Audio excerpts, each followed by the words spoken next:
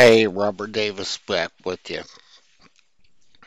Yeah, I just wanted to take you through a tutorial on how to implement a TTimer component in your programs. This can be useful for a lot of cases. Uh, you might want to create a stopwatch application, or you might want to use a TTimer in the application to fire an event or events from other components. Uh, it can really help out your application, simplify things. Autosave is a good example of um, a T-timer component in your program that fires every, say, 5 minutes and autosaves. For instance, a database application autosaves whatever record edit that you're doing. Anyway, let's look at this real quick. This is a single form application, and here you see the form, and this is a label. It doesn't have anything in the caption. This is the start button. It starts the timer object, sets it enabled equals true. Stop disables the timer, sets the enabled equals false, and resume resumes the timer from where it left off. And here's the timer. You see it's very simple component. It defaults to being off. Enabled equals false. This is the interval. It has a really easy granularity. You can go from real short to real long, whatever you need. I stuck with the standard naming conventions to prevent any ambiguity. And then here's the only event that the timer fires of itself is timer one timer or on timer. And that's the money maker. It's very powerful. Anyway, let's just run this and see how it works. Okay, here we have our little program, T-timer component in action. If we press the start button, you'll see the label gets updated with a bar space, um, indicating every second that goes by. And if you click the stop button, it stops the timer, sets enabled to false. And if you press the resume button, it picks up from where it left off, updating the label constantly, every second. So we'll stop that. What happens when we start? It starts over. That can be useful. We'll stop it, resume again,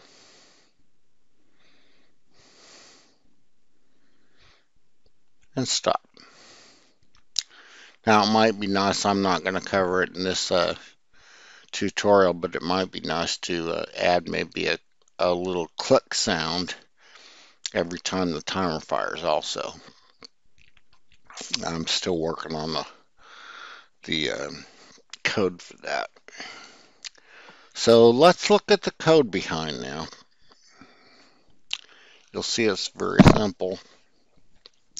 Here's your form, the timer label button 1 through 3, and the events that fire, the procedures on click and on timer. And here we go. Let's look at the timer event. This updates the label caption to bar space.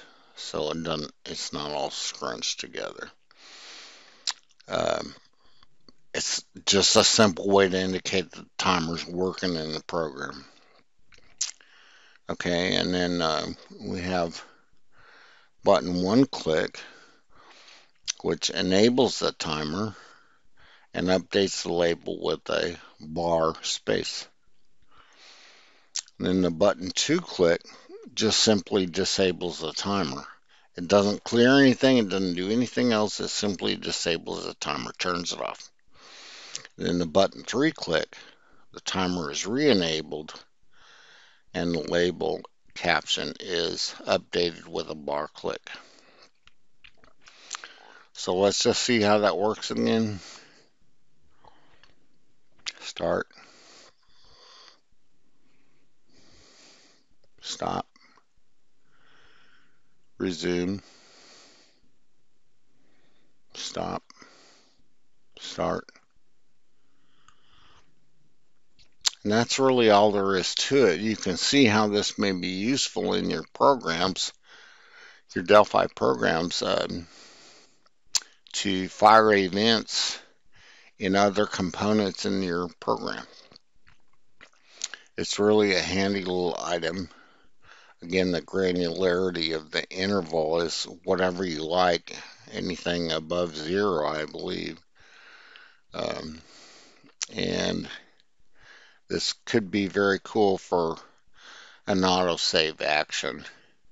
And you can set that interval to whatever you need, 1 minute, 3 minutes, 5 minutes, whatever.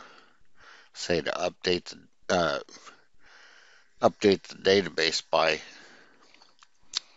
updating the record at that point so you don't lose any information.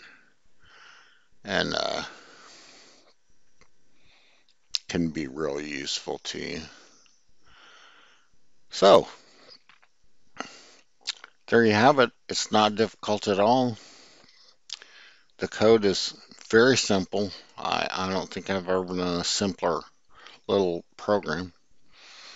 And it's nothing real special, but it can be if you use it in your programs.